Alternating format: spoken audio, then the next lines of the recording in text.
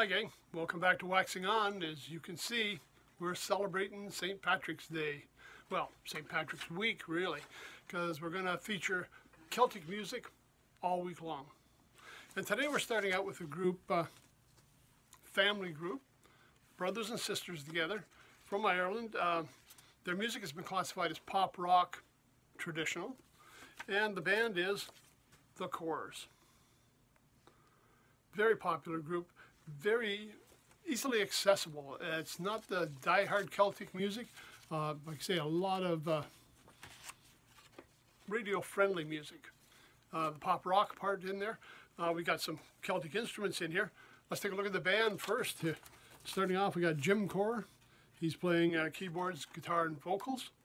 We've got his sister Sharon Corr on violin and vocals. Corinne Corr on drums, bodhrán, and vocals. And finally, Andrea Corr on lead vocals and tin whistle.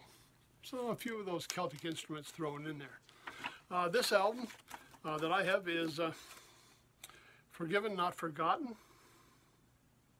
They do have an extensive catalog, and of course you check on streaming networks, lots there to find. We figured this was an easy way to kind of ease us into our St. Patrick's Day celebrations, or our St. Patrick's Day week. The group started around 1990. They really got a big break where in 1991 they earned parts in the movie The Commitments. And from there they got representation and started to record. Now this album, I don't see a date on it right offhand. Oh, there it is, 1995. So it's quite a while ago, right? This is before the millennium. So this is way back in the early days. Now, here's what kind of songs they're doing. We got Aaron Shore, a traditional Irish tune. Forgotten, Not Forgiven, Heaven Knows, Along with the Girls, another instrumental. Someday, Runaway, The Right Time, The Minstrel Boy, another instrumental tune. Toss the Feathers, instrumental. Love to Love You, Secret Life, Caron Jig, another instrumental. Closer, Leave Me Alone, and we're revisiting Aaron Shore. So we got some traditional Irish music in there, some traditional instrumental songs, as well as some tunes that they put together for this album. Now, surprisingly, the band still out touring. I went on their website, but there really wasn't a lot of information on there. Tour dates, right now they don't seem to be in North America. They're over in another part of the country.